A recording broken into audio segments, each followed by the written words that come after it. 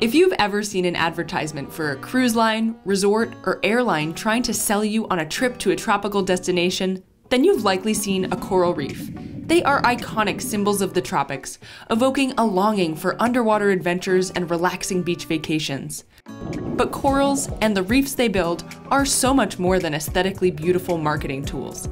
They're both a living thing and a habitat for other living things. Not many people understand what corals actually are, or why they matter, not only for oceans, but also for humans. In this video, we're going to take a deep dive into corals, discussing what they are and why they're vitally important to the health and well-being of our planet.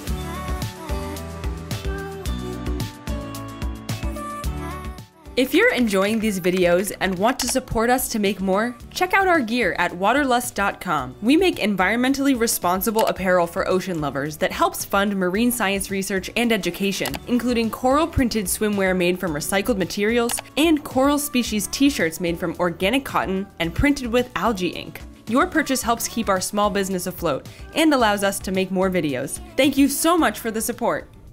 Did you know the United States is home to one of the largest coral reefs in the world?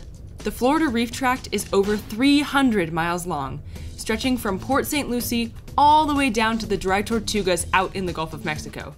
For reference, the world's largest coral reef, the Great Barrier Reef in Australia, is more than 1,000 miles long and can be seen from space. It's pretty mind-blowing to think that structures that massive could be built not by geological forces, but by living things. What kind of creature could accomplish that? What exactly are corals? The answer to that question isn't so simple, because corals are fascinatingly complex. Corals are part animal, part vegetable, and even part mineral. First and foremost, corals are animals. They belong to the phylum Cnidaria, meaning they're related to jellyfish and anemones. All animals in the phylum Cnidaria share the same basic structure. They have radial symmetry. If you draw a line through the center of their body in any direction, it will divide them into equal halves, or near mirror images of itself. Humans, in contrast, have bilateral symmetry, meaning our bodies can be split into equal halves along just one plane. The phylum name Cnidaria comes from the specialized, unique structures called cnidae that all cnidarians have. In jellyfish, these structures are responsible for the painful stings we've come to fear. If you look closely at a coral, you'll see that it's comprised of lots of individual units called polyps. These polyps resemble tiny anemones, made up of a squishy body with a ring of tentacles and a mouth in the middle. Many polyps are connected together to form a colony, which effectively functions as a single larger animal.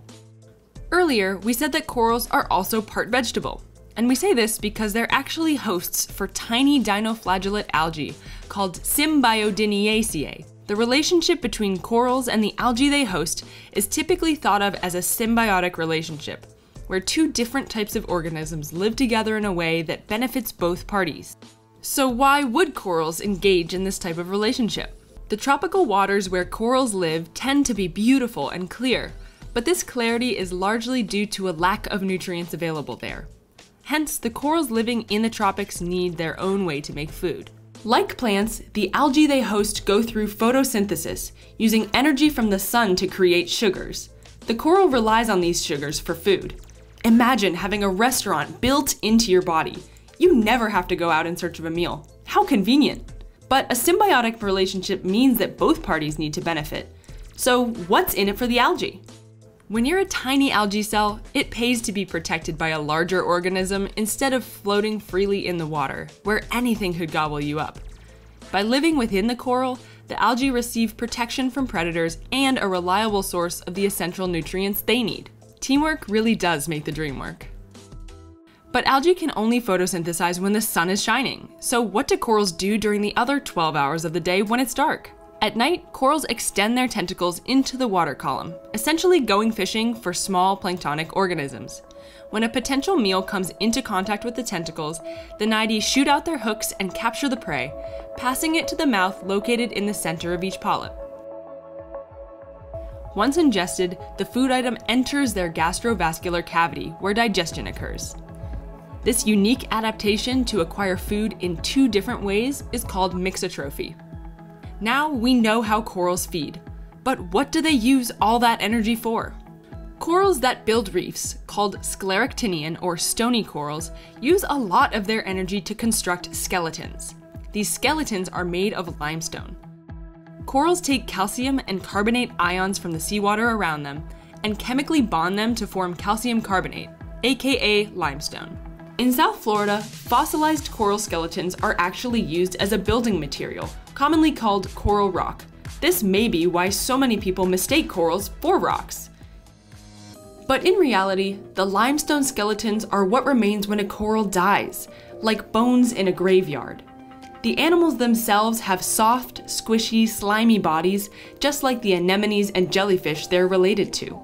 Depending on the coral species, these limestone skeletons can form all kinds of shapes, from tree-like structures with trunks and branches to giant boulders with maze-like surfaces. Some corals, like this elkhorn coral, even resemble trees with their branching skeletal structure, absorbing lots of sunlight and therefore getting ample nutrition from photosynthesis. In addition, these skeletons provide support that keep a coral's gelatinous body in place and provide protection. Predators in the ocean might enjoy a nice squishy jelly-like snack, but most would rather not take a bite out of something that feels like a rock. Ouch! Although they grow slowly, some coral colonies can get truly massive.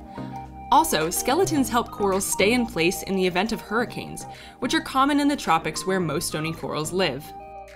Unlike humans, who pretty much stop growing after we reach adulthood, corals can continue to grow as long as they live, and colonies can live for hundreds, even thousands of years. Corals can live this long because they keep adding new polyps to the colony over time. The largest, oldest colonies can be made up of thousands and thousands of polyps. Corals literally cement themselves in their environment as not just animals, but as ecosystem engineers. When many corals grow together, they form reefs. Reef structure provides habitat, one of the primary needs of all living things. Even though coral reefs make up less than 1% of all the ocean floor, they support over a quarter of all marine species, making them biodiversity hotspots.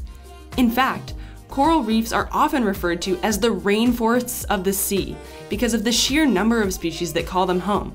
From pelagic fish like mahi and tuna, to small benthic organisms like lobsters and octopuses, countless marine species rely on coral reefs at some point in their lives. But coral reefs do more than provide a nursery for much of our favorite seafood. They also serve as natural infrastructure for one of the most dominant species on the planet, Homo sapiens. Over the past century, we've invested billions of dollars into developing coastal properties. Who doesn't love a view of the ocean? But living near the coast comes with risks: hurricanes, erosion, and flooding, to name a few. The complex three-dimensional shapes of coral colonies function as underwater seawalls, essentially diffusing wave energy as water passes over them. Some studies have found that a healthy reef can reduce wave energy by more than 90%. Thus, coral reefs help protect coastal properties from water and storm damage, and prevent the shoreline from eroding. This is increasingly important in the face of hurricanes, which are becoming more frequent and intense due to climate change. So, the next time you see an advertisement for a cruise line, resort, or airline selling trips to the tropics, remember that coral reefs are largely responsible for what makes that destination so unique. Tiny animals, called polyps, have gone to incredible lengths to build reefs that marine life and humans both rely on. Corals and the ecosystems they support are stunningly beautiful, immensely diverse, endlessly fascinating, and critically important, making them worthy of our respect and protection.